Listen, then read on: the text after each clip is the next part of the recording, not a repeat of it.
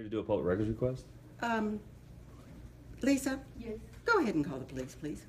911. You're not going to give me a public... I've asked you to turn the audio off, and yes, I don't have can. to. There is no permission. Florida has what are arguably the best open government laws. As a matter of fact, we not only have a lawful right to access public records under Chapter 119 Florida statutes, we also have a civil right to access public records pursuant to Article 1, Section 24 of the Florida Constitution. Any person, and I do mean any person, because in Florida you aren't even required to be a resident of the state, can walk into a public agency during normal business operating hours and submit a public records request. You cannot be required to identify yourself, and you don't need to have a specific purpose or reason to want the records. If the records are readily available, the public agency is required by law to produce the records for inspection. The only delay permitted under Florida's Public Records Act is the reasonable time needed to retrieve the records and make any necessary redactions. Under our federal Constitution, we Americans enjoy a First Amendment protected right to document what public employees do on public property, and specifically a right to record matters of public interest. Combined, these two rights are a powerful tool that can be used to maintain a transparent and accountable government. My friend James Butler is a resident of Marion County, Florida, and a father of 3 children who attend Marion County Public Schools. Mr. Butler's children also ride Marion County school buses. During National School Bus Safety Month, Mr. Butler visited the Marion County School District's Fleet Maintenance Department during normal business operating hours to submit a public records request for school bus safety documents.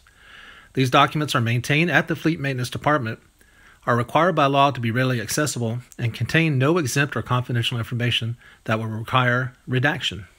To get a copy, or not a copy, I would like to look and inspect the most current or most recent and completed safety inspection sheet for bus 0902. Okay. First, turn off the audio. I'm not going to do that. I'm documenting my public records request. You can leave. I'm not going to leave. I'm here to do a public records request. Lisa? Yes. Go ahead and call the police, please. 911. You're not going to give me a public... I'm here to do a public records request.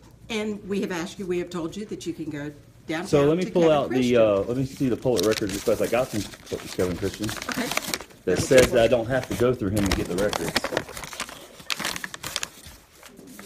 And what is your name?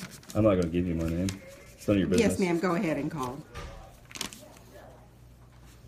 See, this is You're telling me that you want me to pull records and that you're not even going to tell me your name, and So- I've asked you to turn the audio off, and I'm yes, not. I don't have can. to. There is no permission. Do not And touch that my you're not phone. even going to tell me your name, and So- I've asked you to turn the audio off, I'm and not. yes, I don't have can. to. There is no permission. Do not touch my... So as you can see, not only did the Marion County School Board employees violate Mr. Butler's civil right to access public records, they also called law enforcement on Mr. Butler, then physically assaulted and attempted to rob Mr. Butler of his property by trying to snatch his camera. Later, when Mr. Butler visited the Marion County School District's administration building to file a complaint, Deputy Superintendent Lisa Krisalka refused to do her job specifically because she objected to Mr. Butler exercising his First Amendment protected right to record public employees on public property.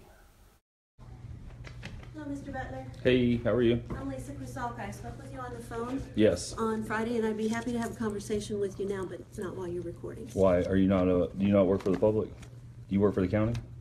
I'll be happy to have a conversation. But you're a public employee, though. Have a good day. So you're not going to take my complaint? You're not going to take my complaint, really? Mr. Butler, we've already said that your complaint, if you'll put it in writing, we'll be happy to take it. But I'm trying to tell you, I mean, this is ridiculous. You're not going to listen to what happened. I mean, you listened to what happened on the phone.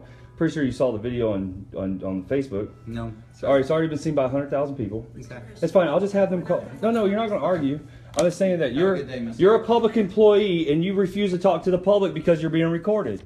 In response to violating the public records law, violating Mr. Butler's civil rights, assaulting and attempting to rob Mr. Butler of his property, the Marion County School District threatened Mr. Butler with arrest for trespass if he dares to make another public records request or record public employees.